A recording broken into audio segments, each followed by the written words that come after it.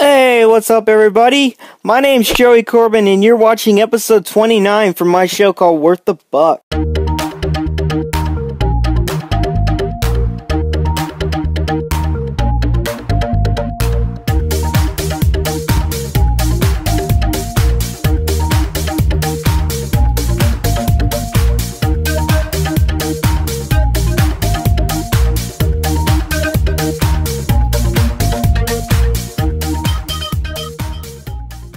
Okay, today we are reviewing Super Mega Worm. This is actually now one of my favorite OUYA games because it's really fucking awesome. Now this game costs $2.99, but I won't be able to show you its price because unfortunately, when I went to see how much it was, I accidentally bought it. Well actually, I'm kinda glad that I accidentally bought it because like I said, it's now one of my favorites. Anyways, let's get back to talking about why I like this game so much.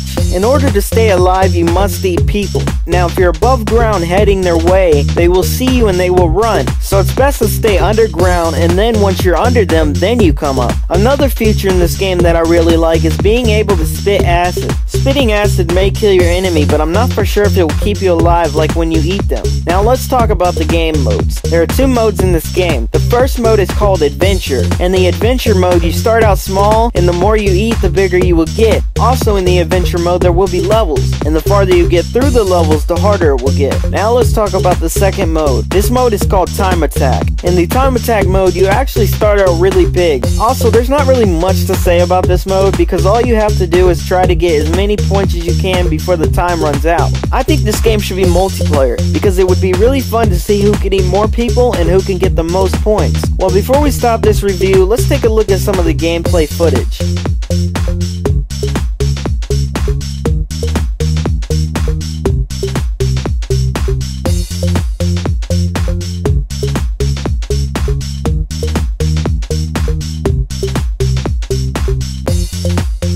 Also, be sure to subscribe and come back for more awesome OUYA reviews because I'm always doing them. And if you think there's something they could do to improve this game, then let me know your ideas in the comments section. Me personally, I don't think this game needs any improvements, but I think it would be cool if they added multiplayer because in my opinion, multiplayer always makes a game better.